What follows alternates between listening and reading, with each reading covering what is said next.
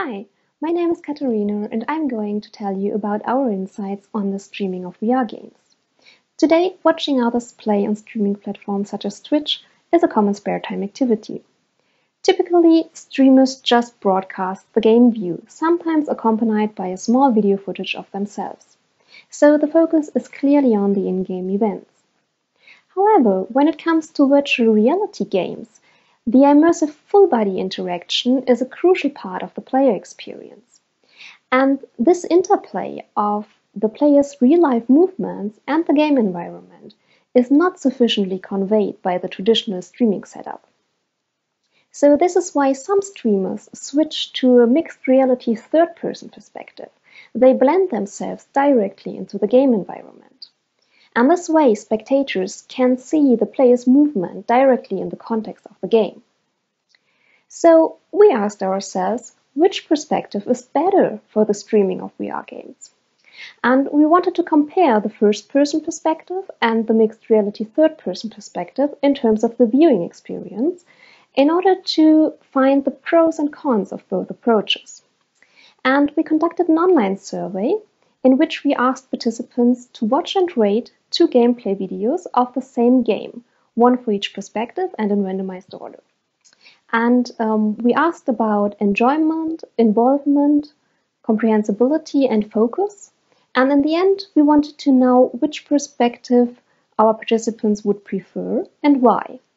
In the study, we included 3 different games of different genre because we also wanted to investigate whether the choice of perspective is dependent on certain game characteristics. The first game we used was Beat Saber, a music-based VR game in which the player has to cut blocks with lightsabers.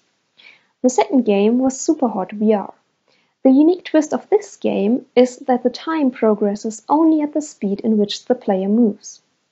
And the third game was Stand Out VR Battle Royale, a first-person shooter in which the player plays online against a large group of other players. The 3 games differ mainly concerning pace, focus, and locomotion extent. We assume that these characteristics can potentially influence the spectator's experience in the 2 perspectives under investigation. The results of our study confirm this. There is a clear preference for the first-person perspective in the Standout and the Superhot groups. The votes in the Beat Saber group are almost evenly distributed. This difference between games is also reflected in the measured experience of our participants. The first-person perspective was rated significantly better in terms of enjoyment, involvement, focus, and comprehensibility in the Standout group. In contrast, in the Beat Saber group, there were no significant differences except from involvement. When we have a look at the reasons why participants preferred one perspective over the other, many participants mentioned involvement as an advantage of the first-person perspective. They reported that this perspective made them feel like being part of the game or even being the players themselves.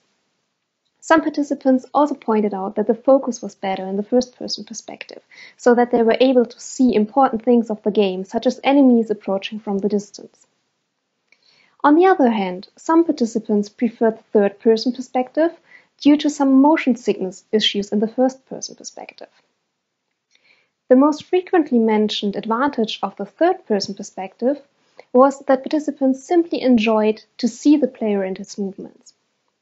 They reported that it was more interesting to see and comprehend the interaction between the player and the game environment. On the other hand, other participants perceived the player as being occluding and therefore obstructive. In conclusion, our results indicate that the choice of an appropriate perspective is dependent on the particular game and the expectation of the audience. So we assume that the key difference between the 3 games we used in our study is the visual coupling of the main game events and the player's position and movements.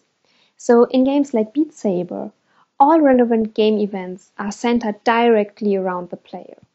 In contrast, in games like Standout, the focus is not that fixed, and many game events evolve in the wider surroundings of the player, such as enemies approaching from the side. So in this case, the first-person perspective seems more appropriate because it better guides the focus of the spectators towards the important game events. So for now, thank you for your attention, and please refer to the paper for a detailed report of our data.